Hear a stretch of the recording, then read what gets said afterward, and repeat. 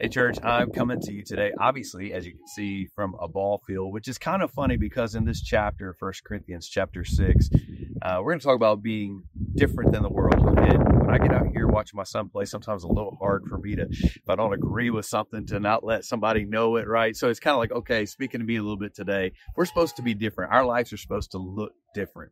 That's the reason Paul was writing this to the Corinthians. He knew that they struggled to have a life that looked different than their life looked before they knew Christ. And so he goes over many things in this chapter. They're struggling with sins. And even he starts off talking about how they are handling quarrels amongst themselves, which should be a reminder of ourselves. I'm not talking about huge issues, but the smaller issues that we have amongst each other.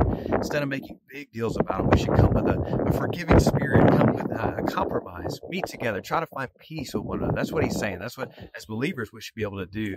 He also gives us a list of sins in this first part of the chapter. And he says, I love this part. He says, and that is what some of you were. He's describing, he's talking about these sinners. He's saying, hey, listen, that's who you were, but you were washed and you were sanctified. You were justified in the name of the Lord Jesus Christ and by the Spirit of our God. So guess what? Now you are different. So act differently. And the same message is true for you and me today.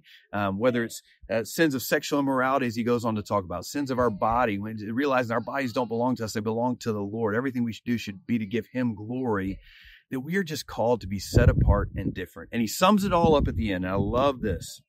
Do you not know that your bodies are temples of the Holy Spirit, who is in you, whom you have received from God? You are not your own.